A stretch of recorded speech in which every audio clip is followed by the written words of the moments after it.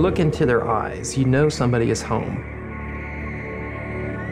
They're an animal that possesses great spiritual power, not to be meddled with.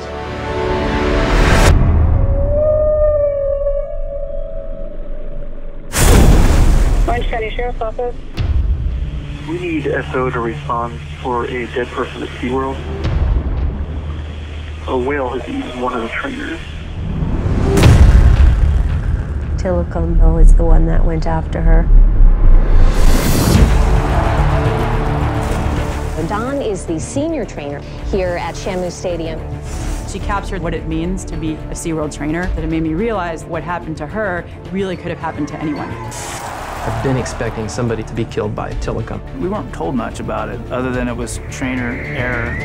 It didn't just happen. It's not a singular event. You have to go back to understand this. The speedboat herded them in, and they could just pick out the young ones. This is the worst thing that I've ever done. When Tilikum arrived at SeaWorld, He was twice as large as the next animal. We stored these whales in what we call a module, which was 20 feet across and 30 feet deep, and the lights were all turned out. Probably led to what I think is a psychosis.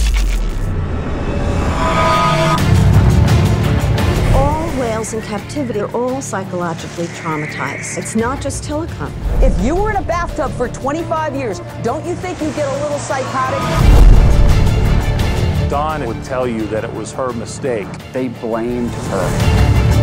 It's just a bold-faced lie. I was just instructed to get rid of the tape.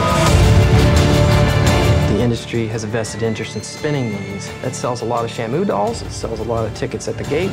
There's no record of an orca doing any harm in the wild.